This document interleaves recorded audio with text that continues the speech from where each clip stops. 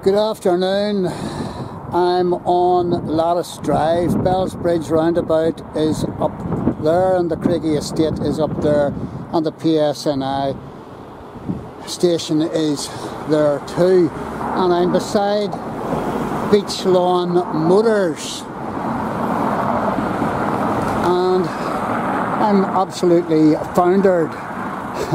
I'm on the motorbike, and it's Thursday the 11th of February, and the temperature is about 2, but because there's a bit of an icy wind, it feels more like -2, and it's extremely cold on the bike. But this is Ladas Way, and this is the entrance to a bit of urban folklore.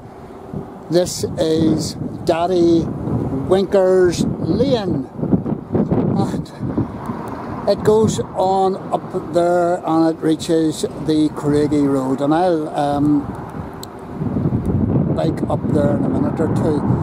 But who was this guy Daddy Winker? Daddy Winker was supposedly a Mr. Wilson, and he lived at the start of the 1900s, and he was a local farmer, and he owned a big house at the end of this lane here. I presume it was this end of the lane, and he had bushy eyebrows, and he became known as Daddy Winker, so that's why it's called Daddy Winker's Lane. And it's made up of Ladas Way and Gibson Park Avenue, and it heads over here, and on the other side it leads over to Harding Memorial. So there you go.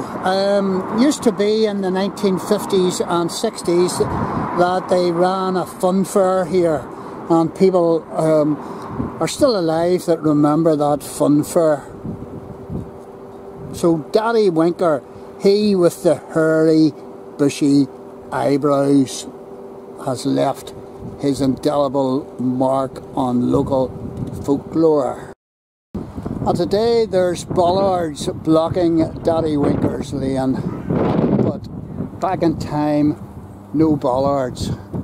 So we're heading over onto the Cregagh Road at the end here. And at the other end of Daddy Winker's Lane, this is Gibson Park Avenue sign, and across the road is Harding Memorial Primary School. And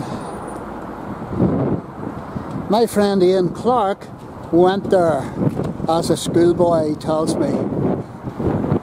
So thank you, Ian, for this information that you've given me. And this is Iceland, and on the site of Iceland, according to Ian, was the red rooster chippy.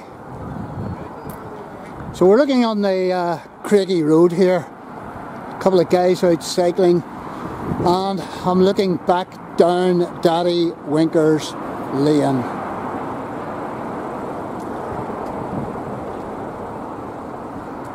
Not called that now, of course.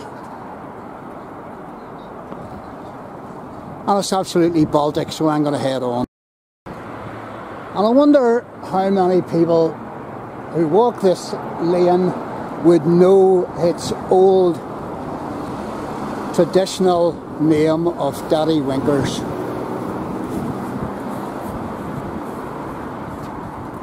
I'm not going to stop anybody because it's just too cold to stand and chat.